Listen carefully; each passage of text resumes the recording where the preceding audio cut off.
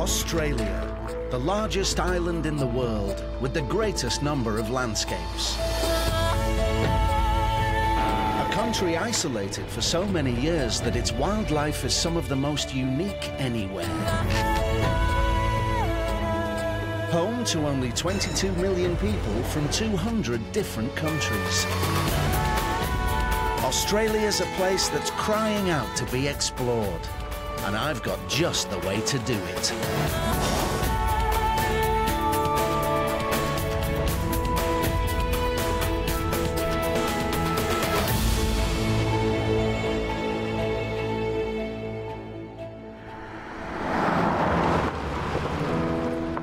One year on from my African balloon adventure, I'm in Australia, preparing to settle the long-standing sporting rivalry between Britain and Australia by scooping Australia's biggest balloon prize, the Canowindra Challenge.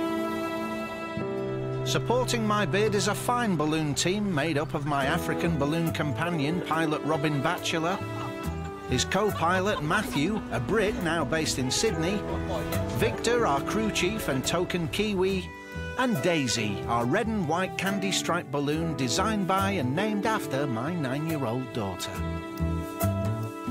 Training for Canowindra's Challenge has taken us on an unforgettable adventure across Australia's southeast corner, taking in South Australia, Victoria and now New South Wales. Preparation started several weeks ago in the South Australian outback. The outback is teeming with weird and wonderful things, both on the ground and, unfortunately, in the air. As we found out on our maiden flight over the Flinders Ranges. Thankfully, it was only Daisy's basket and not us that bore the brunt of the outback's fierce winds, and we were able to push on into Victoria, where we clawed back some dignity. Morning! By acing the Melbourne cricket ground.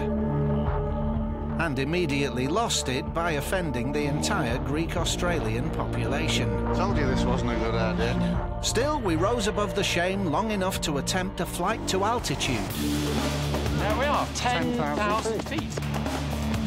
And make it very comfortably to the city of Sydney.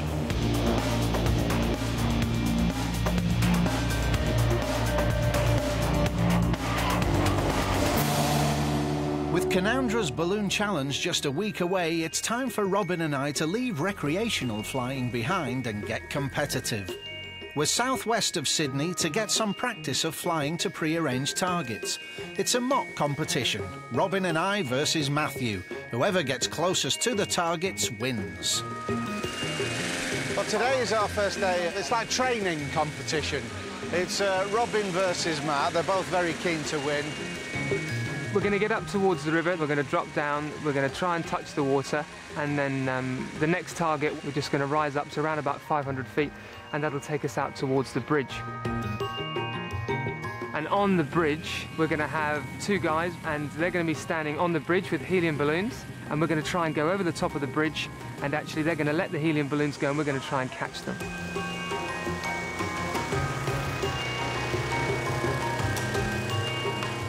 After that, we're going to rise up again to about 500 feet. We're going to fly over the top of town, and we're going to be able to see the airport in front of us, and we're going to try and target right into the middle of the airport.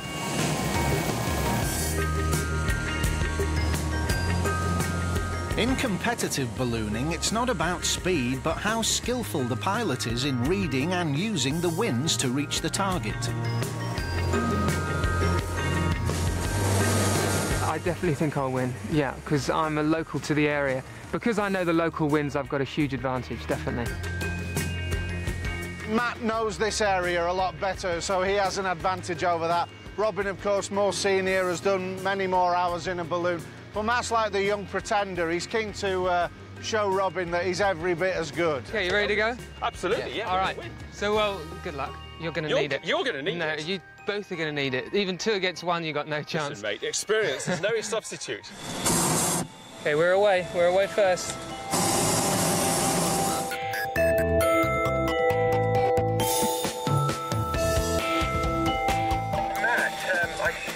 I can see where the river is, but what do you think? Shall we adjust the target to the reservoir? Over. Right, we're changing the goalpost now, are you? OK, well, look, let's do that then. Let's try and get in the middle of that reservoir, shall we?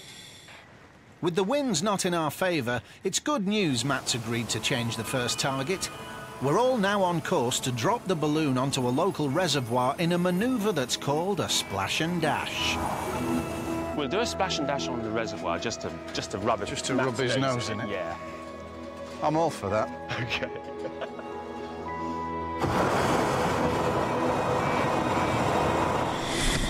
OK, we're going to get down there and try and join him. Here we go.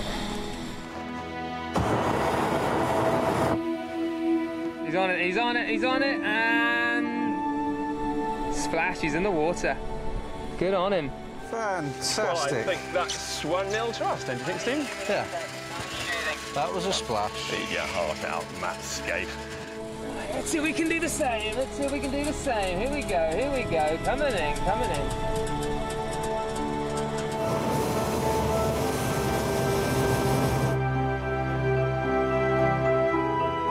To be honest with you, I never thought we'd make that. That was unreal. That'll be 1-1 and on to the next target, a bridge about 1 mile away.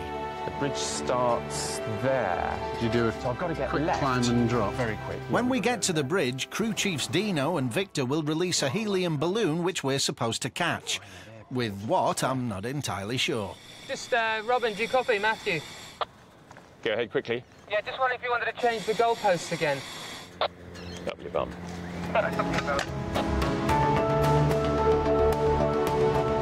Here comes Dino. OK. OK, well, there's our bridge. Victor's standing on it.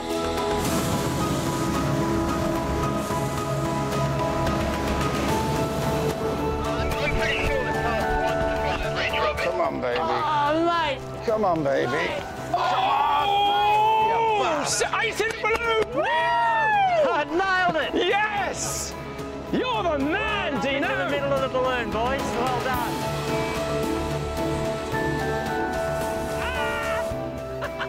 No!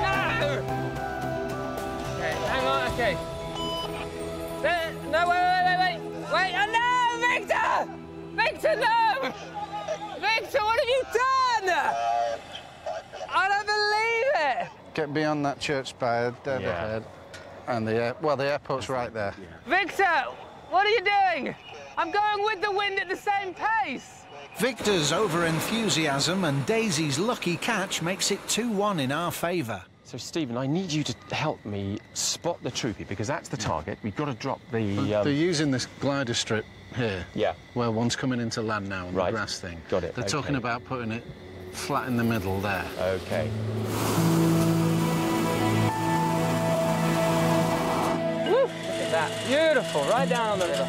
There's the troopy on the move. The balloon truck is the final target. If we manage to throw our marker closer to it than Matt, then we're the clear winners. Just managed to get on the other side of the river here, which is... things are turning, yeah, things are turning out to look OK at the moment. He's going to throw his marker. He's about to throw his marker. OK, here we go! Rubbish!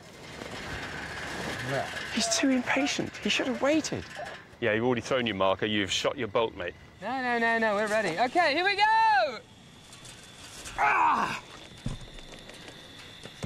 Not bad. Right, I'm coming down. Now we've just got to sit just above the ground and wait for it to go that way. Yeah.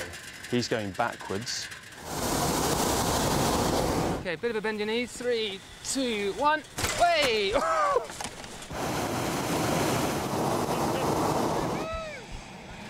Surely we've got to go back sometime. Now we're stopping. Robin! Oh, Matt, he's beside himself. Robin, we're over here! We're having too much fun! The wind is... That's not going to go back, is it? I think we'll have to land. So where did it all go wrong? OK, and down. Well, you need to explain to me what happened there. Well, the wind let us down. The wind let us down at the very end. Honestly, I'm not a sore loser. I'm just overly competitive. I think it's given us a taste for it, but I think there's more we can do. We can get sharper. now we've had that experience. Do you think, Robin? Absolutely. With Matt's marker landing 12 feet from the balloon truck and ours, well, not even making it out of the basket, the competition's a draw. Fingers crossed we'll be more successful at Canowindra. I'm in Sydney on the last leg of my Australian adventure. Canowindra's Balloon Challenge is now days away, so I'm taking a more holistic approach to training.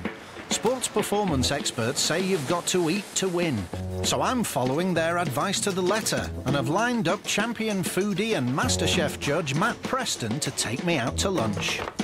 The hard thing when you come to Australia to get your grips around this notion that really it's 5 countries. You go past Wagga, suddenly everything changes. The beer they serve in the pub changes. The football they discuss goes from AFL to league. Right. So you just this is it's a very different culture up here. This is all about the beach. It's all about there's a certain hedonism about Sydney that exists that probably Melbourne's a bit more serious and a little bit more kind of, or they like to think themselves, should we say, a little bit more arty. So many.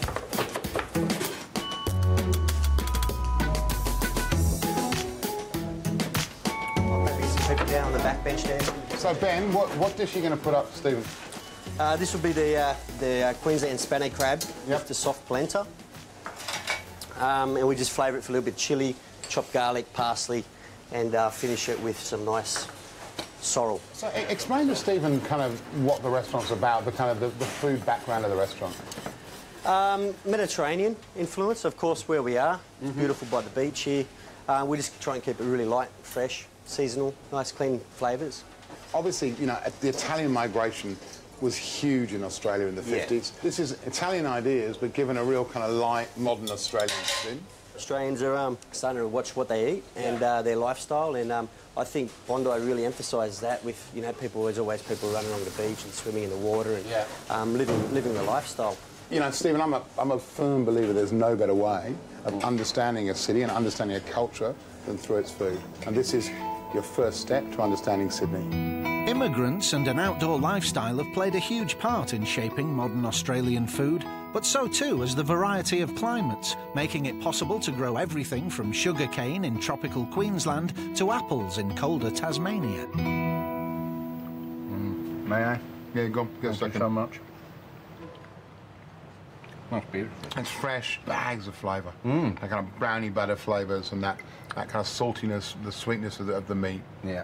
And that corny flavour as well is really nice. That's nice. Yeah. Again, really simple. A lot of Australian food's it's not high technique. It's certainly not in this restaurant. It just sits up in the mouth. Yeah, that's right. Perky. It sits up in the mouth and perky. Are you a food critic? No. But you can have that. Yeah, I'm going to use that. Thank you very much indeed.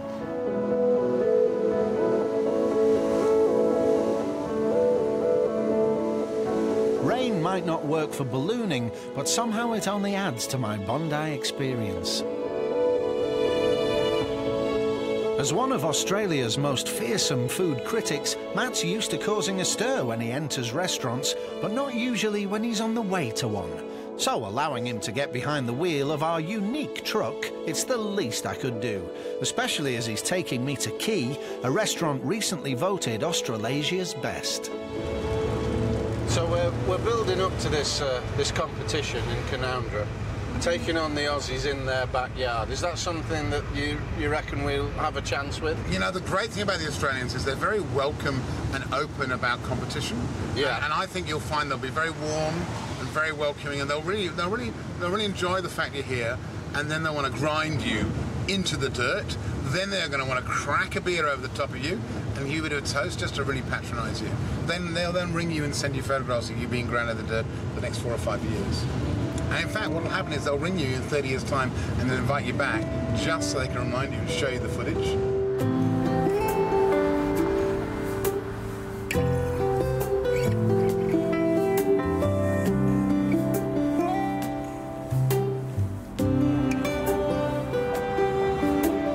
One congee, one pearls, one lamb, one duck. Let's go.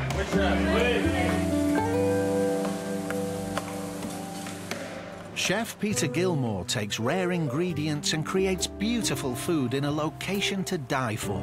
I'm looking for success on my Australian adventure, and here's a man who's already found it.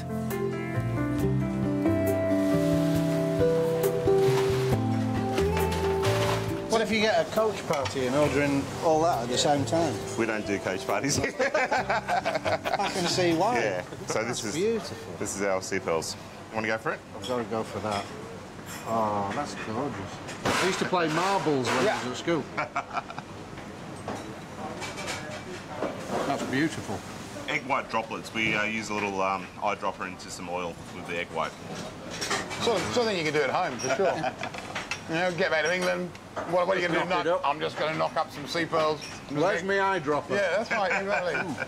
It's great to see this, because obviously what Peter uses is a lot of native flowers and native leaves. But you also have to see this one dish you started doing recently, which is a jowl of a pig, pork cheek, and a little Maltose skink. It's great, because it's all about the quality of that produce, the pig, but also it's got a really trendy, modern technique over the top.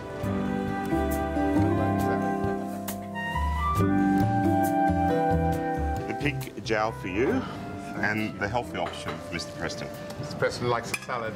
All what we have here is we have an heirloom tomato salad. It's all old varieties of tomatoes, really unusual, great flavours. And then you've got a whole lot of flowers. You've got some elderflowers, some pea flowers, some native violet. You've got a whole lot of wonderful little herbs there. The salad burnet, some nasturtiums. And I've just got a bit of pig. Pig face. It's actually a Berkshire pig. Really beautiful, great fat content, great flavour. It's cooked for 12 hours really slowly, and then we put a forced crackling over it, which is made from maltose sugar. So you get this crisp bite, and you got some beautiful prunes, some pear. Yeah, I'm getting the aroma. Pear sherry, prune kernel oil, and and some little cauliflower cream. So enjoy. And all at once. All at once. Get into it. You've had this before, haven't you? And I'm going to watch your face when you eat this, because I reckon this is one of the great dishes of Sydney. Here we go. It's all right. It's beautiful. Oh, no, that's fantastic. Yeah, it's pretty special little dish, that one. Well, I suppose if you're a stranger to Sydney, then one of the best ways to introduce yourself to it is through the cuisine. And all these little infusions that make Australia are there in the dishes. It's one of the most stunning places on earth. You have that unique design of the Opera House. There isn't another building like it in the world. It's so special. It doesn't matter what the weather's doing. The backdrop never changes. Looking out the dining room window, it's hard to believe that it's only been 222 years since the first fleet landed in the very same spot. Sydney's done a lot to shake off its convict past, but it's still a place where mischief happens, where things are a little, well, upside down. It's hot on Christmas Day, banknotes are made of plastic, and as the drag capital of the world, more than the average number of men like to dress like women. I'm not sure why drag has had such an incredible popularity in Australia. Meet Graham Browning, the real Priscilla, Queen of the Desert. I think one of the things about it is that Australia's so far away from the rest of the world. Right. And certainly in the 50s and 60s, there was an element of intrigue to drag, but there was also an element of celebrity. They all became, like there were the girls that impersonated Barbra Streisand, impersonated Bette Midler, and these people very rarely visited Australia. Right. And you know, these days, I think there's a larger population, and it's worth more for them to come down. But in those days, they never came here. So we had these accessible celebrities, these people that became celebrities that people could get to know, they could chat to, they could see. I mean, much like everything else, we tend to do a bastardisation of the British and the American of everything. Yeah. We take elements of this and elements of that, and we sort of blend it together into our own style. And I think with drag, we've taken the humour, certainly the self-deprecation of drag from the British, but there's a polish to the American. And I think we've taken elements of both of those and blended them together to make the Australian style. And you design all these outfits as well? I design all the outfits. Oh, look, you know, we all pinch things from places. you know, there's got to be inspiration, and there has to be. I mean, with drag, when you step into a costume, the costume, the makeup, the hair, once all of that happens, you feel There's a subconscious move that goes there with is. it. Absolutely, there is. Even tonight, you'll see some of the drag queens walk on stage, and there are elements that they haven't perfected. Right. They will still be walking a certain way because they're not comfortable in the heels, and it really does take a while for you to be able to walk on stage and ignore all of those things and still look comfortable. And so there's so many elements to it. Overcoming all of those is actually quite difficult. Graham, a.k.a. Mitzi McIntosh, is the Simon Cowell of drag. He's invited Robin and I along to help him decide who's got the X Factor. As far as the competition goes tonight, I think maybe, I mean, there's going to be a lot for you to see. So are we scoring? Absolutely, yes. Creativeness, the performance style, the originality to it, and it's very important to know that you're miming properly. You're looking at, you know, their face and their makeup and their wigs, and whether they've styled their wig, whether their makeup's good, whether they've covered their beard line, whether they've, you know, got rid of their eyebrows, things like that. And once I'm in full drag and you see me perform, then that's your benchmark, obviously. Oh, well, obviously, the master. I screamed out of you the other day from the car.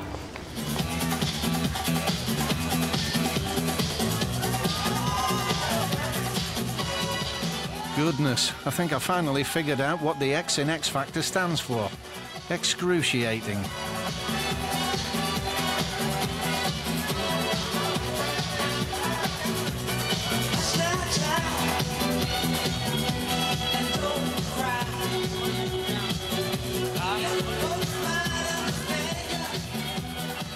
I thought the level of competition was quite tame, really. It was very respectful. Technically.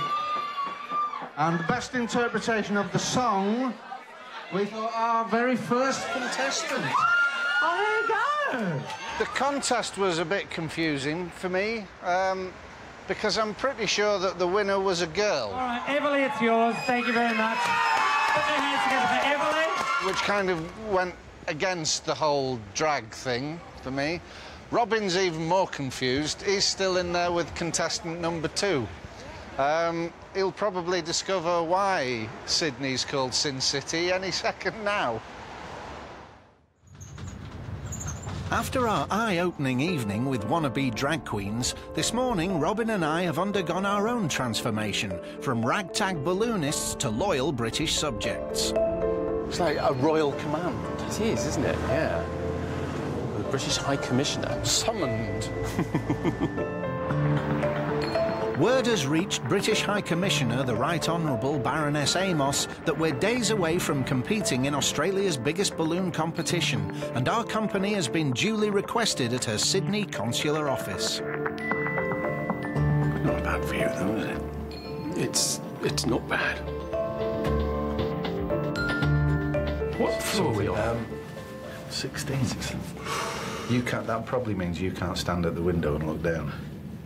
Don't joke. You can fly a balloon at thousands of feet, but you can't look out of a 16-floor window. It's weird. Oh, stop it! I didn't. I couldn't do that. This is a bit like waiting to see the headmistress. Well, OK, marginally better. We do get tea and sandwiches. Oh, Stephen. Well, how do you do? Fine, how are you? I'm very well and very pleased to meet you. This is Stephen Tompkinson. Nice to meet you. Part of the Commonwealth, Australia has a Prime Minister, the Queen and the Queen's local representative, a Governor-General, looking out for her. Baroness Amos has dealings with them all as she represents the British government in Australia. Stephen's brought you a present. Thank you. We have. Is it going to be just shocking for you. when I open it? Well, There's no jack in the box. Open it and so see. You sure? I promise. I promise. I like this. Did you do this yourself? Oh, yes. I don't believe you. No. Fabulous. That is our Daisy. Yes. Fantastic. Thank you Designed very and much. named after my daughter. That is lovely. It is the most sort of That is great. pleasantly eye-catching. It looks Well, you wouldn't great be against missed, the will blue you? sky. You wouldn't. No, exactly. Oh, no. We're going to leave our mark in Canowindra. We're going to be, like you, representing Great Britain in this balloon festival in Canowindra. You better win, can I say? Yes. Well, that's my only determined advice. not to go away empty-handed. Yes. I don't want to get a message saying that you lost miserably. No pressure or anything. Oh well, No, certainly no not pressure. miserably. No. Or even that you lost. And so now you've been here longer than us. I've been here about 5 months now. So what tips do you think you can give us that we can take when we get to Canowindra for this race? Well, the great thing, I think, from my perspective about Australia is that people are incredibly warm and welcoming. It's very open, but it's hugely competitive, especially around sport. Yes. And, of course, hugely competitive around sport with Britain. So everyone will go all out to beat you. Right. I mean, right to the very last minute. So just go out there, do your stuff, and win. And That's win. all I have to say to you. Win. Message received. So if they sledge us, should we sledge back?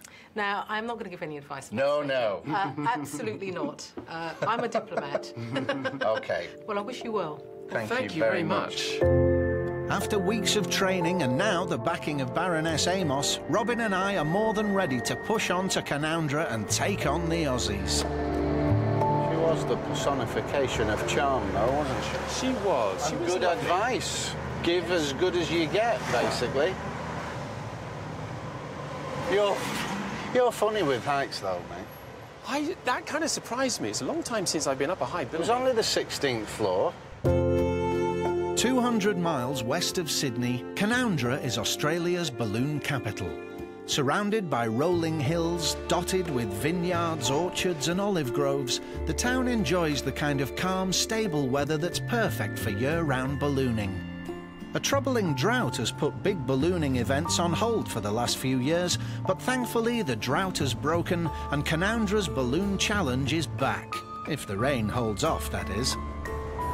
I'll have to say the weather's not looking great, is it? No. Well, I mean, it's not just us that gets affected, is it? It's the whole competition. It's disappointing for everyone if we can't get up. What do they do if they've only got, 4 or 5 days for a balloon festival and the weather's bad? They'll grab every shot that they can. I mean, they'll watch the weather day by day, and I think the forecast is better for tomorrow, so I think there's a good chance we'll get tomorrow's slot in. Of course, we have to remember that we are carrying the hopes of a nation, and we have been given backing from Baroness Amos. And, of course, if we do really well, then Baron Bachelor might not be out of the question. That's all I'm saying. Exactly. Yeah. As if she'd have you. We can only live in hope. For a town of 2,000 people, Canowindra's had an eventful history. It's the site of one of the world's greatest fossil discoveries, a 360-million-year-old fish, and where the infamous Australian highwayman Ben Hall staged a 3-day raid. Maybe that explains why a couple of British balloonists entering town doesn't cause the slightest of stirs. Well, here we are. We've arrived in Canowindra, the place that we've been building up for a few weeks now. It's a very sleepy little town. I mean, we're ready, but I don't know if Canowindra is ready. There's supposed to be like a big meet and greet of all the balloonists tonight, and we'll be doing a night glow up against the night sky, which will look very spectacular. And then tomorrow is the big one, the competition itself. So, well, I feel quite nervous, but everything else seems to be a lot more subdued than I expected. But I don't know. Nobody else seems as geared up for it as I am. We haven't seen any other balloons, apart from seeing Matt and Victor and meeting up with them again. I haven't seen anyone else who seems like they're here for the competition. Is everyone in town then? Is the place a jumping? Everybody's in town. It's alive. I think the #1 guy in Australia is here for the competition. Yeah. He's won the Nationals 3 times in a row. Well, in a row. Never mind. Just tell him that I've run them 4 times in a row. Sir Robin of Bachelor is here. Exactly. But what's the weather? Has our infamy spread? Do they know we're coming? They know we're coming. Did they hear about our landing at speed? Yes, it's proceeded. I think. Before the big day tomorrow, we're to join all the other competitors in a night glow. All balloons will be inflated, tethered, and then the burners blasted to create a Chinese lantern effect that'll illuminate the sky. It's a friendly event and not intended to be a face-off, but that's certainly no excuse for not putting your best foot forward. In honour of our ballooning forefathers, we're going Victorian gentleman style. Well, we're picking up on what we've learnt in the Sin City of Sydney and announcing our arrival by dressing in a spectacular way. We've made an effort. We've put ourselves on the map. We're here.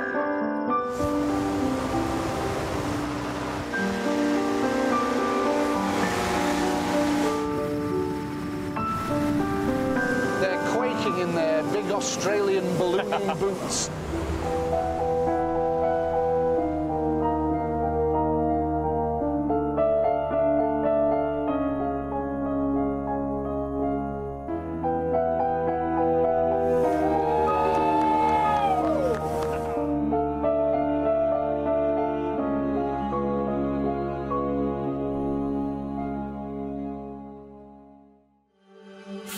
Of preparation and one day to get it right.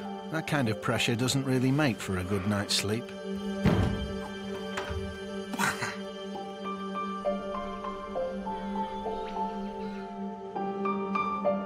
It's the morning of the competition.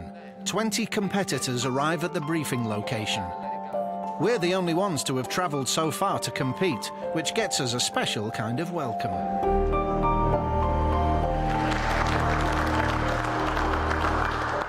These guys from England, by the way, for the Aussies, they think they're pretty hot, so get in there and give it your best. Don't let these pommies take any of our prize money back to England.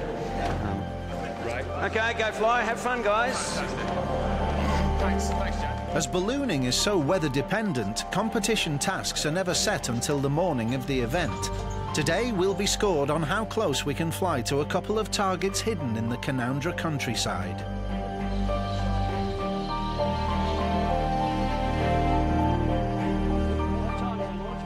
Right, well, this is it.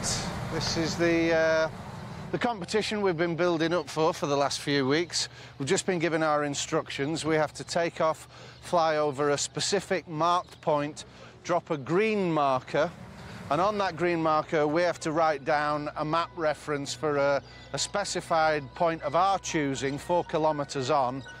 So I've got my tasks all laid out with the markers.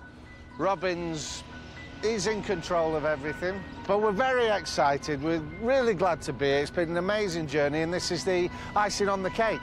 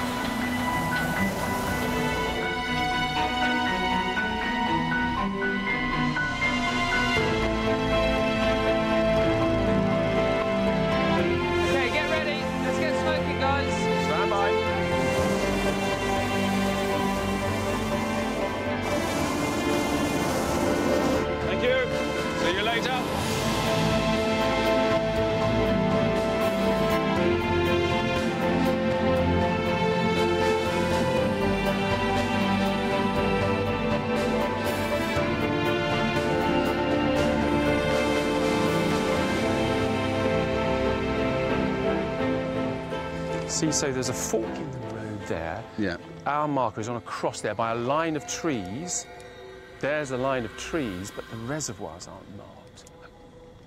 I think it's over there. That yellow balloon is well on his way to it. Right. And he's the only one trying. So we ignore these three. The pilot of the yellow balloon, is he one of the favourites that I should be watching, Emma?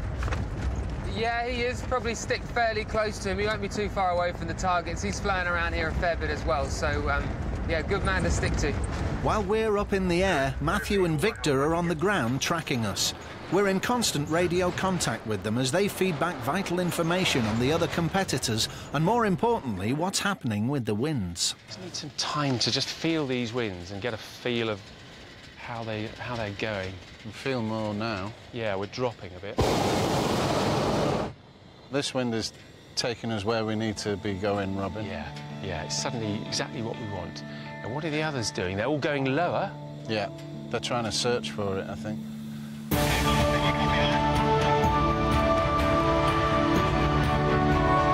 We should go straight on. No, we'll go right. No, straight on. No, we're going to go right. He's through. Well, that's the cross there. Where? Right in the field, just where you were pointing. There it is. Perfect. There's... Well done, well done. Right. It's going to be inches. Yeah. After 6 kilometres, we can drop a marker absolutely in the centre of the cross.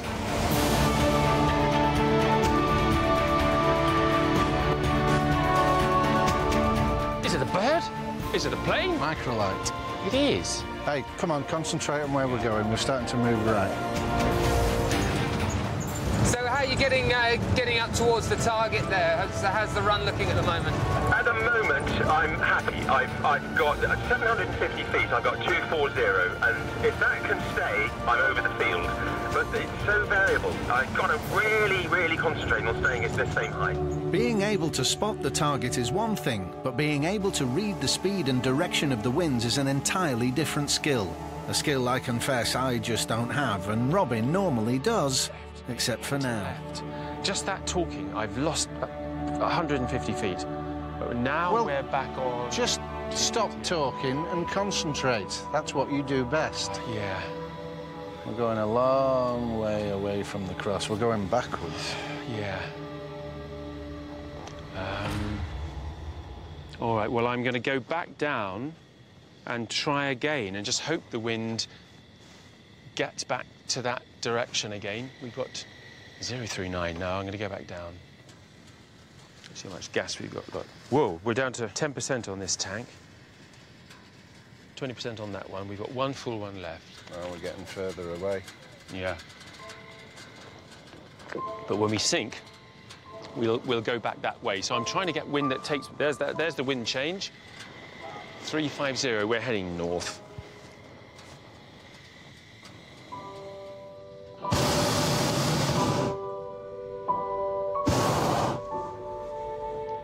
I've let you down, haven't I? I'm sorry. Well, it's not over. We were in the swim. We were... That means nothing! We've got a tank left. Never say die. Let me just look for a wind that goes to the south. We've been blown wildly off course and are now entirely out of the running when it comes to the first task. Grab the radio. We'll get this going. Our only hope is to get a solid wind reading from Matthew and Victor and use this information to push on to a second target onto which we'll hopefully drop a pink marker. Yeah. I've got about 320, 330. Yeah, 320, 330.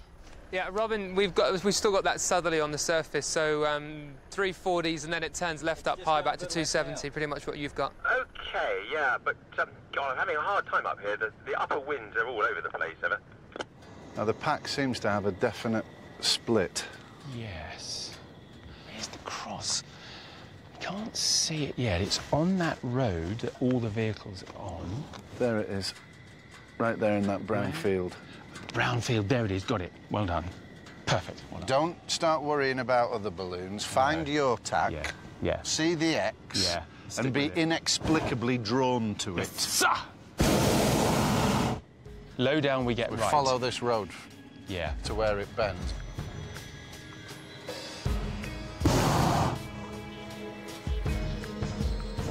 We're on a direct line with it now. 163. Eyes on the prize, just reel us in. Robin, see really down low, this guy? Yeah. He's moving right now. You're right, he is. And we seem to have straightened up a bit, so... OK, we need to drop right down on the and ground. He's really low down. Well, everyone else has gone past it. We are the only ones that are in with any chance at all. As the balloons around us rise, sink and drift off course, Robin resolutely hugs a freak gust of wind that appears to be taking us directly to the target. Take us through that gate.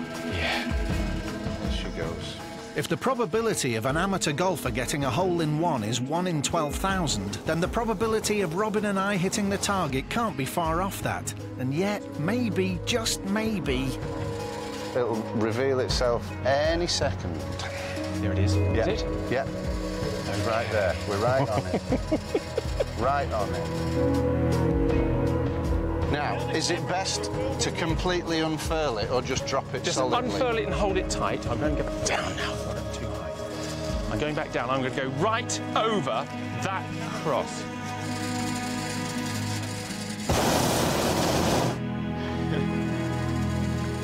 Oh, absolutely. Right, come on, son. Bachelor, you're a bloody hero! Was there anything else? Bloody legend. Toss it very gently. It's unbelievable. No, not yet, not yet. Get right over the top. Ready? Right over the top. Ready? Don't get it caught. Do it now. Yeah! That is how we do that! Were you watching?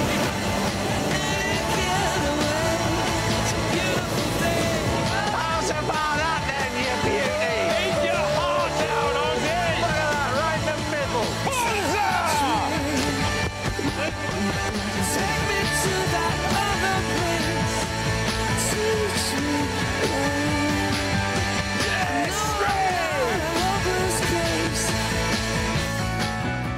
It was just a glorious moment.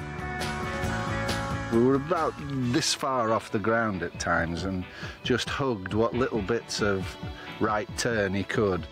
But that kind of bent us round through an open gate, over the fence, completely over the X. My cricketing skills came in, dropped the bag right in the middle of the X. Do it now. Yeah, that is how we do that! Couldn't be any better. There's no way that anyone's getting any closer than that.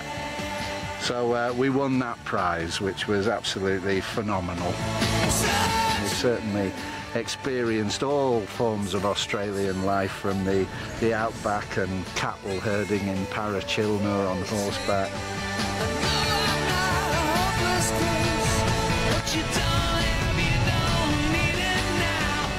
to, you know, the Barossa Valley and the cricket match there.